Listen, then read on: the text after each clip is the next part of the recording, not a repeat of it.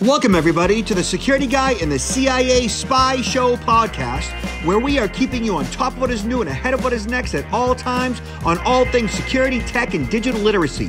Knowing that when good people like you want to make sure that their money, their family, and their business is safe and secure from attackers, hackers, and thieves, or you just want to make sure your tech is running smoothly, my name is Robert Siciliano. I am the Security Guy, and along with my co-host, Peter Warmka, who is a real and retired United States CIA spy, we will give you every single tool, tip, tactic, and skill that you need to fight the bad guy and keep your physical and digital life secure, worry less, and even make you happier. This podcast will help you breathe easier with less stress and a greater sense of well-being. So let's get at it. And welcome to the Security Guy and the CIA Spy podcast. I am Robert Siciliano, and this is Peter Warmka. How you doing today, Peter? I'm doing fantastic. How about you? I'm doing very well. I was just talking to Peter about that my dog might decide to chime in at some point. And I had said Platz, which is German for lay down. And I was telling Peter that I have what's called a Belgian Malinois. So if you don't know anything about Belgian Malinois, I'll show you a picture of one in a minute. They are Peter knows what they are because he's, ex-CIA, And so, Peter, what type of interaction have you had with Belgian Malinois?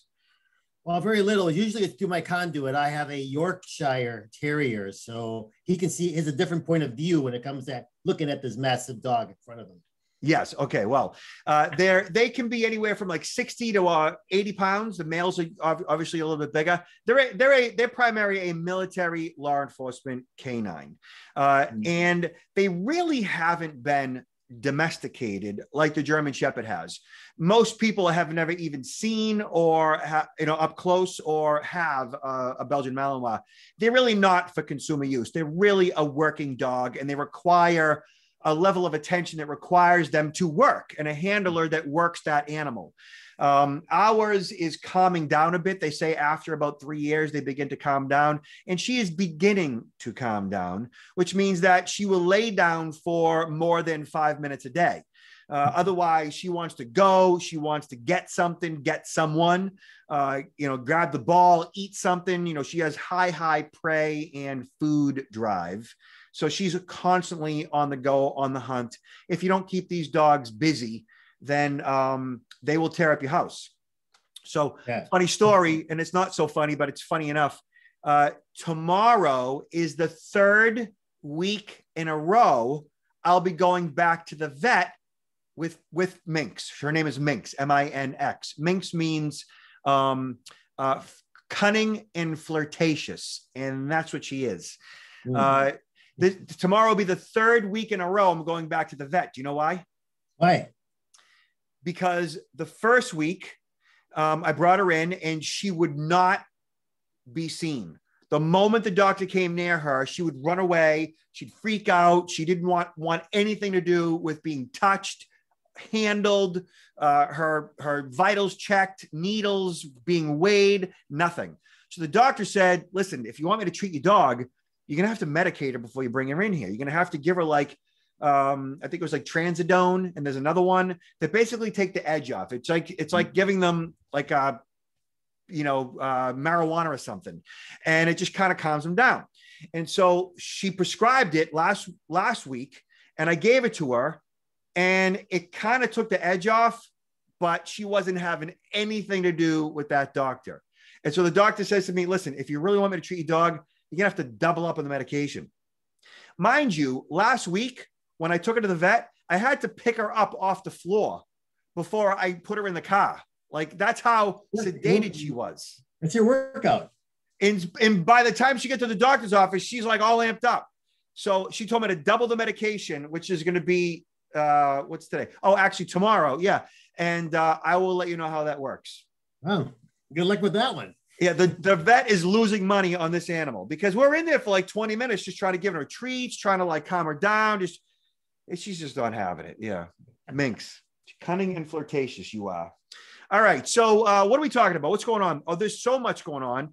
I actually wanted to point out something. We talked about the Colonial Pipeline attack last time around where the bad guys had siphoned out almost $5 million in Bitcoin. Interestingly, the FBI got back about $2.5 or $3 million of that Bitcoin, something like that. They said that they paid like 75 coins and they got back like 65 coins, which sounds like more than, 60, which sounds like more than 2.5 million. Either way. And the FBI wouldn't say how they got that back. One thing that I saw was something in the trade craft of how the FBI does things.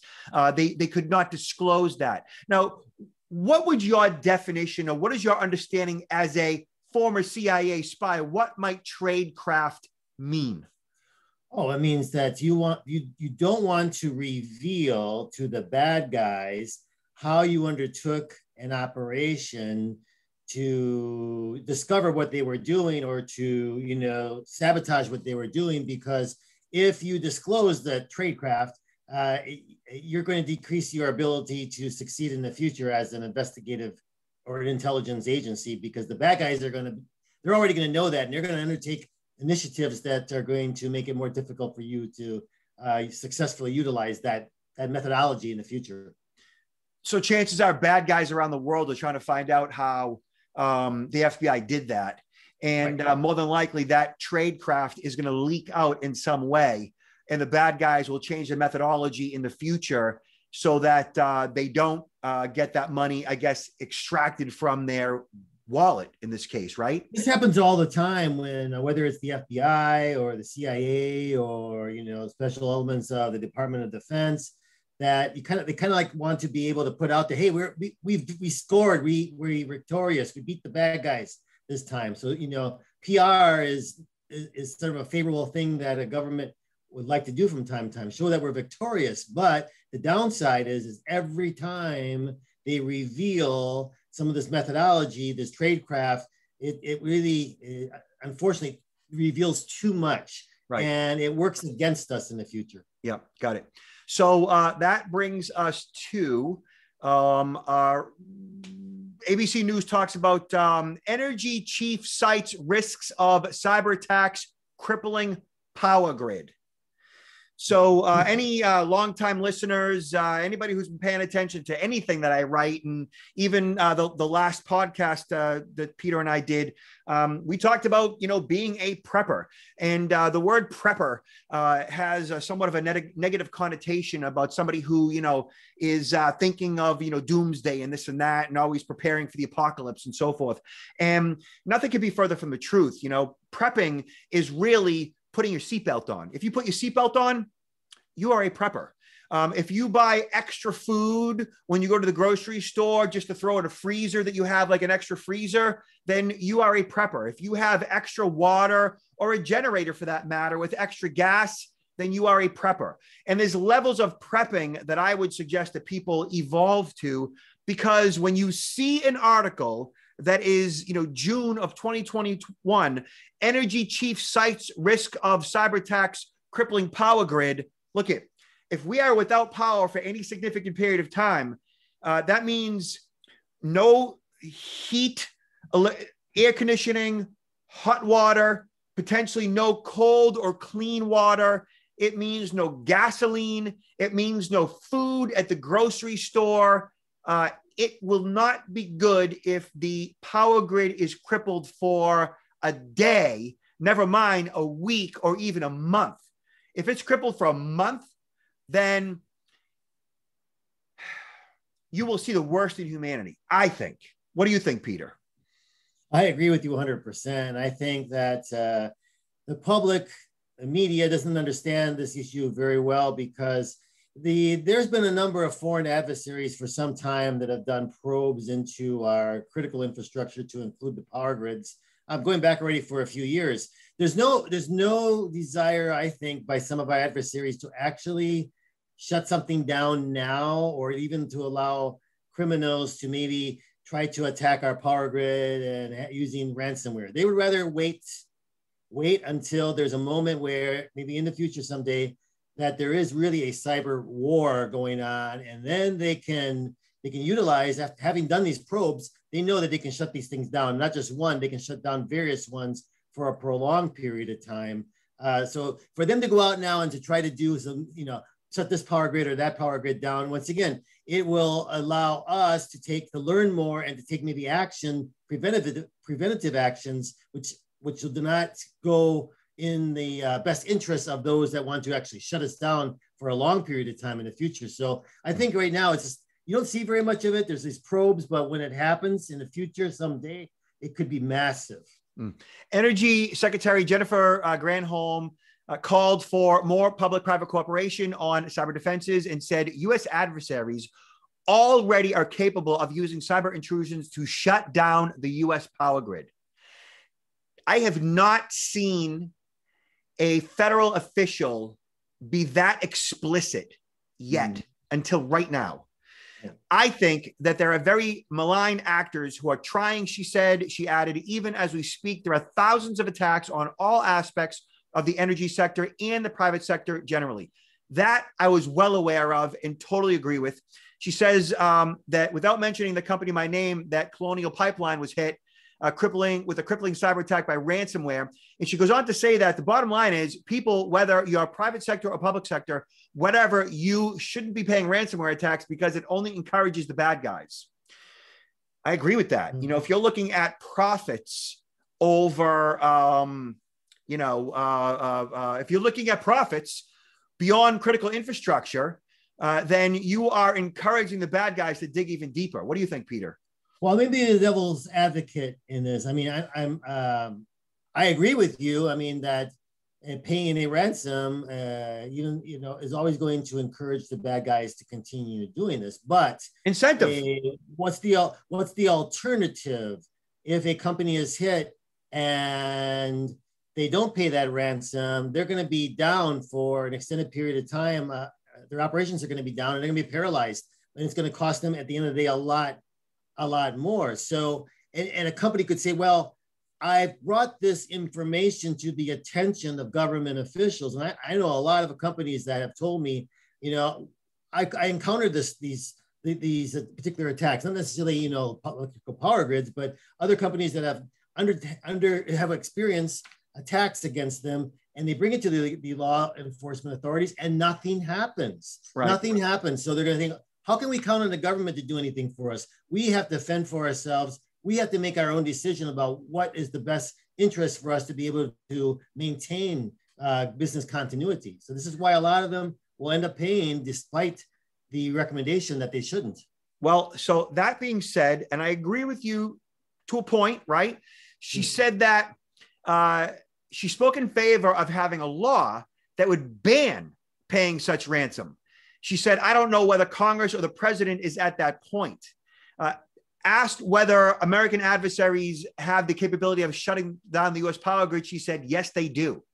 So what I think that if there was a law that prevented companies from paying their ransom, that they would have backup for their backup. They would have those contingency plans in place now. See, you and I talk a lot about being proactive. We talk about bad guys and predators and thieves and their motivations and how they do what they do. We are always reverse engineering all the various scenarios in which get people in hot water, get them hurt or killed or, stolen from or whatever. And the Colonial Pipeline attack will likely not happen to Colonial Pipeline again, because now they know that they can't be messing around. And other energy suppliers that saw the Colonial Pipeline attack will further reverse engineer what had occurred, and they will also beef up their security infrastructure to prevent an attack like that in the future. And so if we're relying on cybersecurity insurance to pay that ransom, which I think that everybody should have cybersecurity insurance, but if we're relying on that as the backstop, or we're relying on paying the ransom as the final solution, then it's going to continue to give incentive to the bad guy. And I don't think that's a good idea. I think that there should be a law to prevent paying the ransom. And if bad guys know that, if they know that there's no incentive, then they will go back to hacking for fun and fame opposed to financial gain. Perhaps, Robert, but there's already a big problem between the level of sharing of information between the private sector and the U.S. government when it comes to data breaches, whether it's ransomware or whatever the end goal is. But these security breaches, oftentimes the private sector is not sharing this information with the U.S. government for fear of some sort of also reprisals or of disclosure to the public, or for fear of potentially more liability. So the government's always asking, please provide us with more information. Many people in the private sector, many companies don't really fully trust the government, so they're reluctant to. And now, so I'm just being the devil's advocate here. If you're saying, okay, we're going to make it illegal for you to pay this ransom, even less of a reason for the private sector to even share information with the government, realizing that they could be potentially held liable to pay these fines. Yeah, we talked recently about the Biden administration signing into policy, strengthening private public partnerships. And every president, since George W. Bush has signed something strengthening private public policy, right. The connection between government and the private sector. And, and Biden did it as well. So that will continue to evolve, and we'll hopefully see something towards the end of the Biden administration that actually gives that teeth. So all that being said, this is interesting. So for years, did you see this, Peter? Isn't this awesome? For years, the underworld thought its phones were safe. They fell for an encrypted app trap. Okay, Peter, this is awesome. Check this out, right? Mm-hmm. I have a couple of stories on this. So this is via CNN. It was supposed to be the underworld's impenetrable communication tool, a digital safe place to plot crimes ranging from drug trafficking to murder away from the prying eyes of the law. So think of like WhatsApp, and think of other encrypted mobile applications that you might use to communicate with that you may not think the government is paying any attention. Well, in most cases, they have some level of a backdoor, especially if those mobile apps are coming out of China, if they're coming out of Russia, and really, if they're coming out of the US, chances are they have some type of a backdoor. And frankly, I don't think that's the worst thing in the world. And I know that a lot of people are going to wince when I say that, especially privacy advocates. And, there are those that say if you've got nothing to hide, then you have nothing to worry about. And that is some type of some form of a cop out. And sometimes I even feel that way. But, that's all debatable. It's all argued or arguable. That being said, I do kind of like the idea that government, or at least our government, has some type of, and no one's going to like me saying this, I just know it. I do kind of like the idea that our government has some type of a backdoor to certain applications that might reveal larger plots against our nation. I do like that. Like, I do think that at the highest levels, they generally know what they're doing, and they generally have our best interest in mind. Peter, what do you think about that? I agree with you. I mean, there are certain levels where security is more important than absolute privacy. I mean, when it comes to our national security interests and our lives, right? So I do agree with you. But it's sort of ironic, though, when this story, remember what you mentioned earlier about protecting tradecraft methodologies? Yep. We talked about that. Here, once again, I mean, I'm all for, this is a fantastic success story, right? Yes.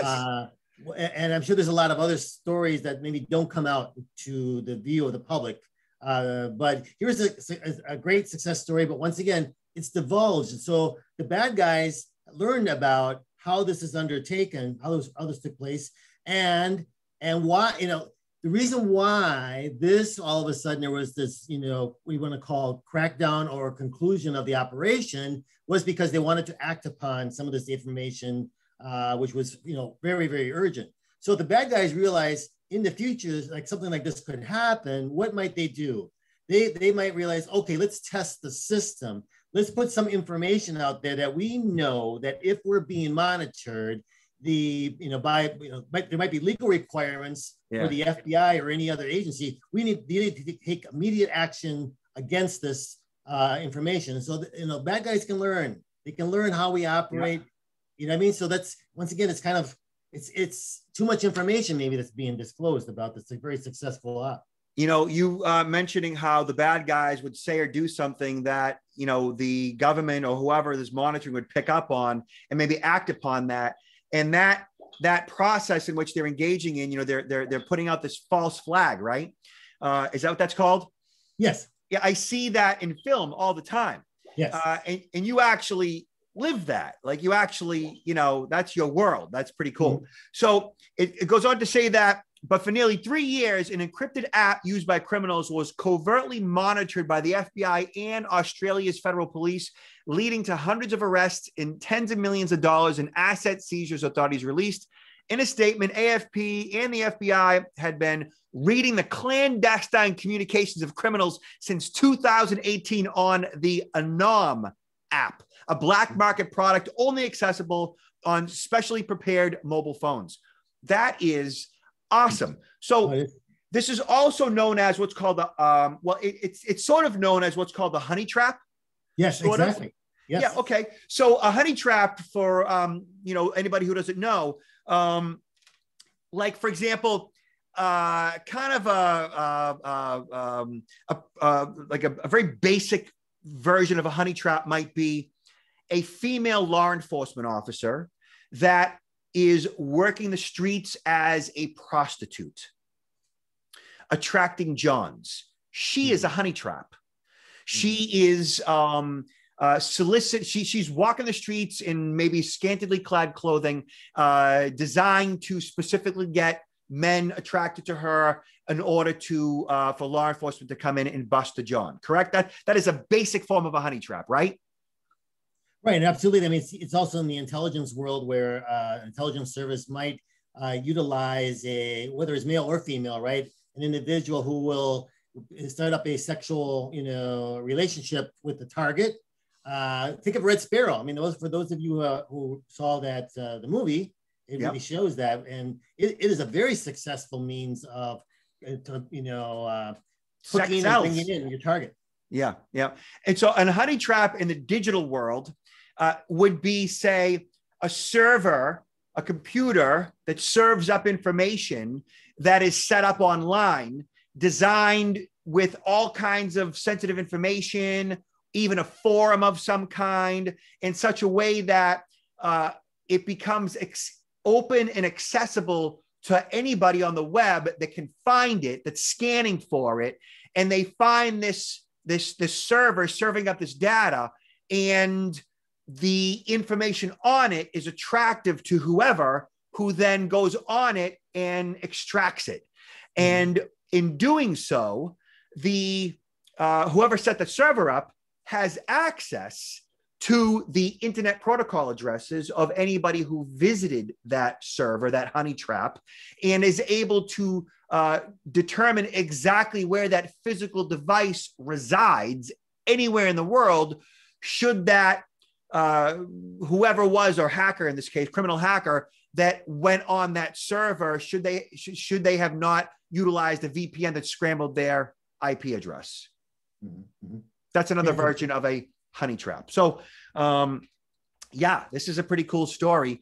And it's kind of gives you a little bit of hope that our federal government does know what they're doing, that they are actively engaged in thwarting the bad guy from doing their job and extorting companies like Colonial Pipeline of millions of dollars, which ultimately trickles down to you and I simply wanting to pump our gas, and we can't because there's no gas because criminal hackers had shut that gas station down as a result.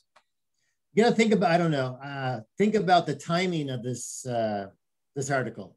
Also could be, we've had some attacks recently, and people might begin, the general public might say, whoa, what is our government doing against all these threats out there? And so this is a very timely, I think, release of a major news story that probably could have been released a long time ago. But it's released now, I think, just because of wanting to show that we are still having successful operations against these threats. I appreciate that. Could that be loosely defined as a form of propaganda? Loosely defined, yeah. Propaganda sometimes. I mean, propaganda could be disinformation, Sure. right? But it can also be, when you want to release information that is, true, but to influence the public, right? Yeah. Awesome. Okay, cool. So, Peter, so I send Peter off story ideas to discuss in our podcast. And I sent this one to him. Bald eagle kills 54 lambs on Idaho farm, owner says. And Peter's like, where are we going with that? Yeah, I have no idea. I'm looking forward to this one. Okay. So, well, first off, a bald eagle, of course, is a predator, right? And we speak to predators is what we do, violence and theft from predators and thieves, right? And, I'm obviously a fan of the bald eagle. I'm a fan of all birds, for that matter, and bald eagle for obvious reasons. And being that it is a predator and a protected species, and the fact that it killed 54 lambs, right? I mean, it is really just doing its job. It's, in this case, the bald eagle, as far as the farm owner is concerned, the eagle is a bad guy, right? Because the eagle is preying upon his stock, his livelihood, the way he feeds his family. And if the farm owner had his way, he would probably shoot the thing out of the sky for obvious reasons. And frankly, you couldn't blame him, but the eagle is really just doing what it's supposed to do. It's its nature, it's its job, and it's natural and it's normal. And I've been saying for 25, 30 years that predators, those often with what we call antisocial personality disorder, generally come out of their mama just that way. Whether it's nature or nurture, that's just who they are. That's how they see the world. People like Jeffrey Dahmer and Ted Bundy, like they murdered people and for pleasure, and Jeffrey Dahmer ate them. And that is his normal, natural state of being. The same way this eagle, that's its natural and normal way. What do you think, Peter? Yeah, but this eagle has top cover. Yeah, it's protected by the federal government because of its symbolism. If Benjamin Franklin would have had his way, we would have had this turkey given protections, not the eagle. But anyway. So, and one of the reasons why I brought up the story is because, I've been saying for many, many years that there always has been, there is, and there always will be a criminal predatory element out there. And it's natural and it's normal. It's the way it is, that there are currently 859,000 registered sex offenders in the United States.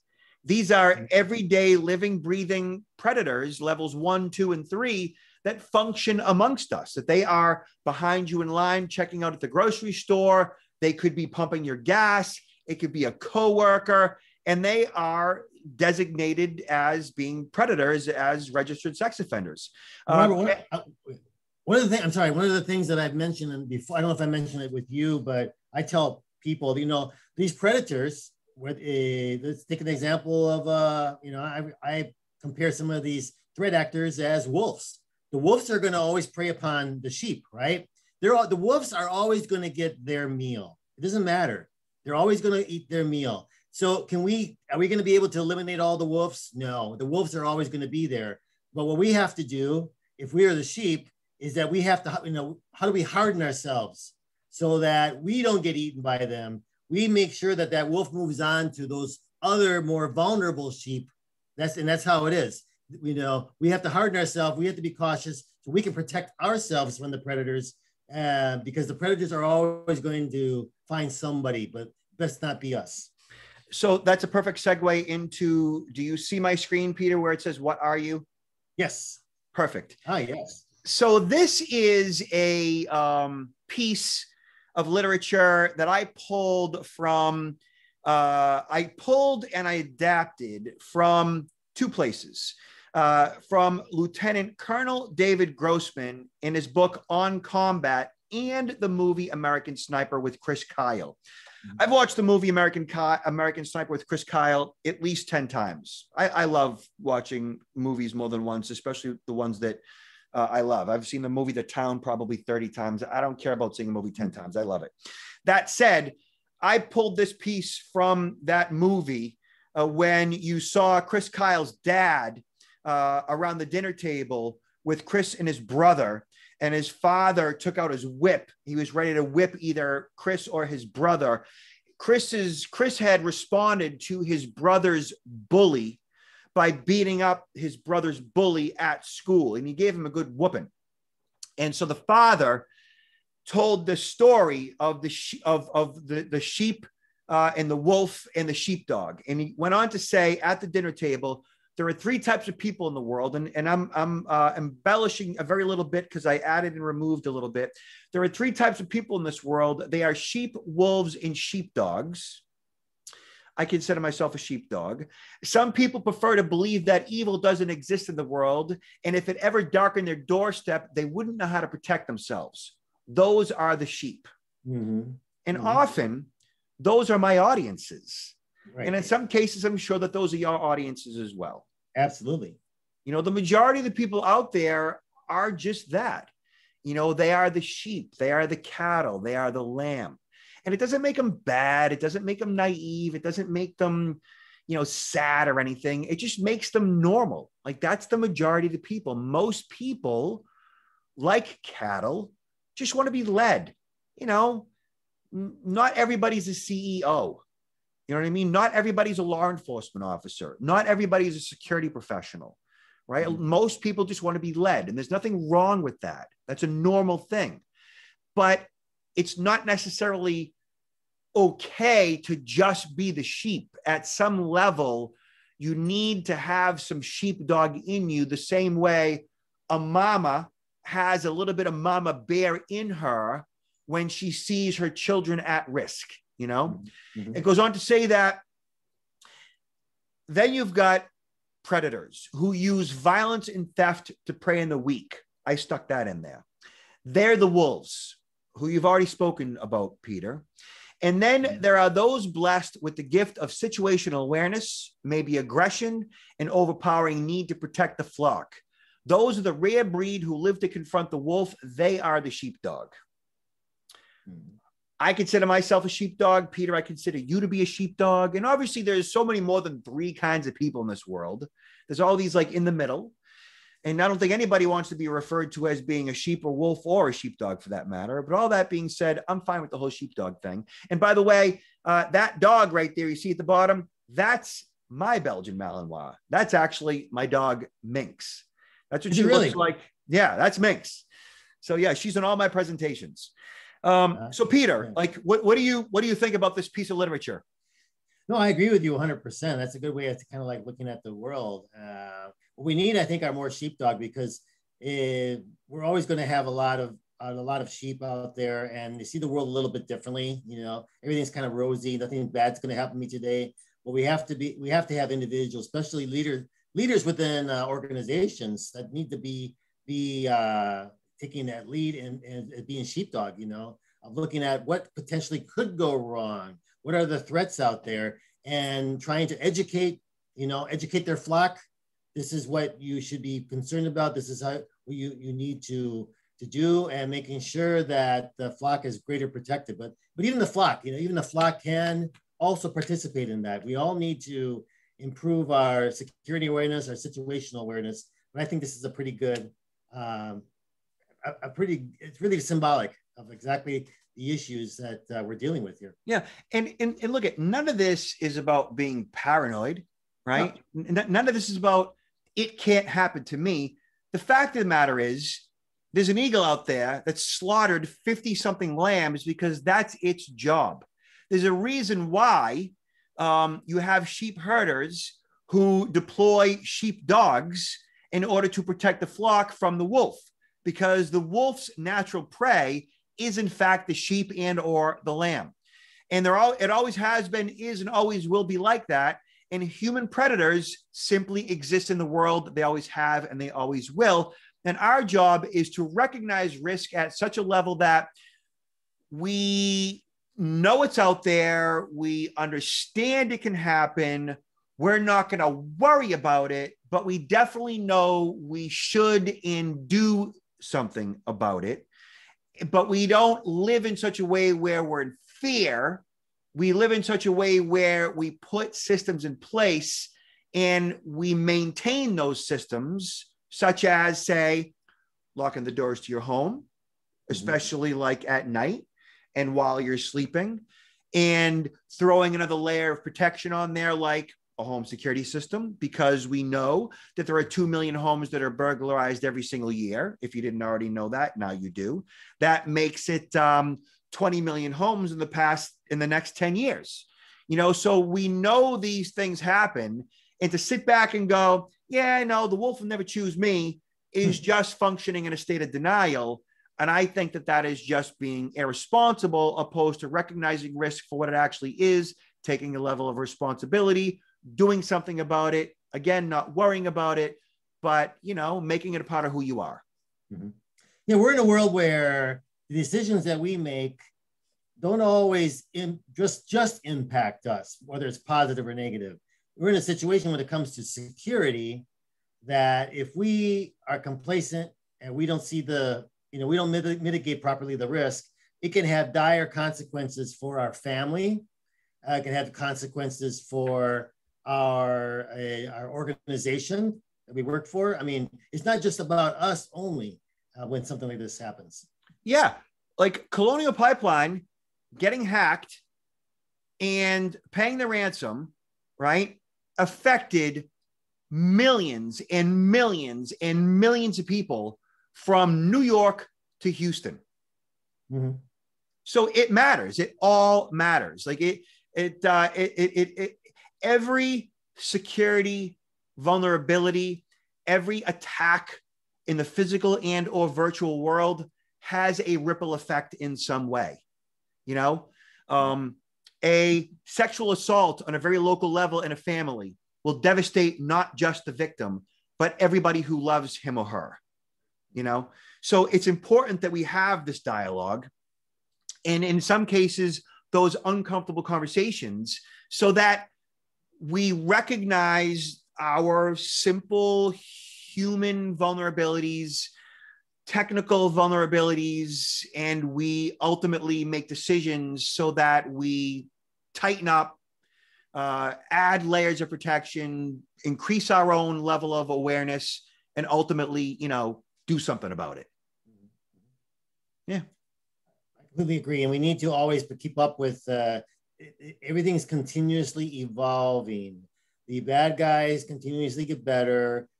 Security experts continuously, improve their abilities to detect the bad guys and try to shut them down. But it's always evolving, and we also, as a general public, have to keep abreast of some of these changes, because it's not, we're not living in the 1950s or the 1960s or the 70s, 80s, or 90s, and we're living in 2001, and we're going to continuously see more and more threats, more and more advanced threats, because technology is a great resource for the bad guys as well. You're utilizing technology to, a lot of these big threats that are happening now, these attacks, it's because, technology is a tool, a resource that's being utilized by the bad guys. And we have to have a better understanding of that also as a general public. Both systems and people are all much more accessible today than they've ever been. And so, yeah, those sheep need to evolve at a higher level of security appreciation, so that they no longer are, just getting plucked out of the sky by that predator eagle in that case, right? Absolutely. So thank you, Peter. Thank you, Robert. This is very good. So I am Robert Siciliano. This is Peter Warmka. And my company is Protect Now LLC. We provide security awareness training, identity theft protection services. the CSI protection, certification designation to service professionals. Peter, what do you and your team provide? As Counterintelligence Institute, we focus a lot on security awareness training programs for organizations and their employees to better understand the type of threats that are out there, the threat actors, and how especially human hacking can be conducted against an organization, helping a better appreciation of how that takes place, how to prevent yourself from becoming a victim, and if you are targeted, what are some of the warning signs that you can be alert for, and what actions you can take. And also, I've recently published a book, Confessions of a CIA Spy: The Art of Human Hacking, which goes into a lot of detail that's available to everybody in the general public, not only for my clients, but for the general public. I love it. Perfect. Beautiful. So everybody, stay safe out there. Pay attention.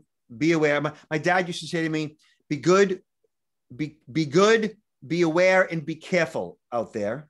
And don't worry about any of this stuff, but definitely do something about it. And thank you so much for your patronage. And please share this amongst your friends and family. The more you can get the word out there, I think the more safe and secure we will all be. And Peter, you get the final word. Look forward to seeing you all next time. Until next time. See you guys later.